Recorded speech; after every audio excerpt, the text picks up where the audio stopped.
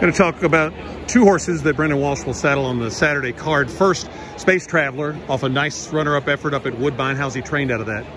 Training very well, Tom. You know, he's run two very nice races since he came to this country. You know, I thought he ran a really good race in Woodbine the last day. Has done well ever since.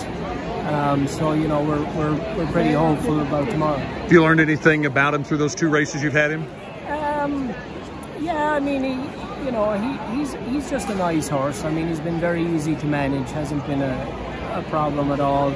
Seems like he's very well in himself, and I think that's what we need to do, is just kind of keep him happy and keep him ticking over. He's got plenty of experience, and you know, he does the rest himself. You've got Extravagant Kid in the Woodford.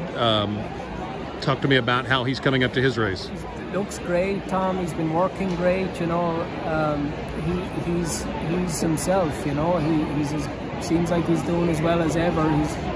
He's getting on in age, but I mean, you know, he was in his best form in the spring of this year, so I can't see why he can't maintain that. And quick thought on the impressive 2-year-old filly winner that you had on the Friday card. Yeah, very nice. Yeah, we've always liked her since she came into the barn. You know, we've thought a lot of her from the get-go, so it's nice to have it confirmed here today. She looks like one that will stretch out easily for you? Absolutely, yeah. That swing should get better again, I think.